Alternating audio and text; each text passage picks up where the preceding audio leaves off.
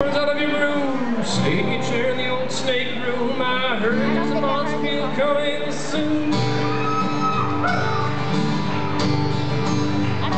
Old Jack is skip because he's curled before, and me and Bob that only leaves one more. We'll get Big John, he's 6'4".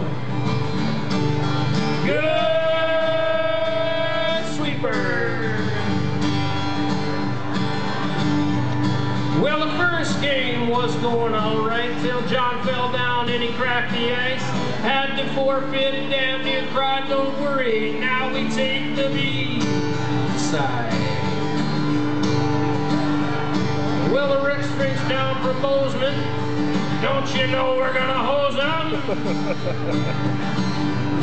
Well, once again we were doing all right till he decided to pick a fight. Happened to mention our third so fat he can't get his ass out of the hat. You take that back. So-and-so. Well, needless to say, we lost that one, but we don't care, we're having fun. We traded in our boots and pants, headed to the hall for sucker and a dance. In fancy pants.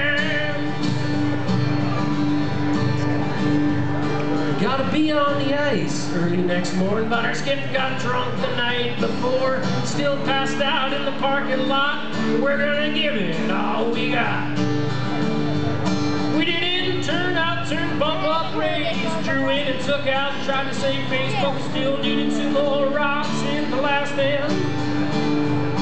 Well, we're wondering where to get those 2 when someone yelled, "Old Jack's coming too." We ripped them out from beneath the fort, threw them in the game. Well, old Jack, he made a shot better than anyone at the Briar ever got. We won the game, started to hoop and holler and shout.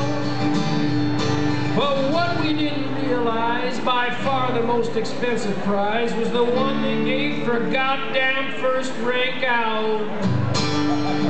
Goddamn Birch River, Bonspiel, I could have had a fishing rod. I got a cap from the UGG and a pin from the TD Bank.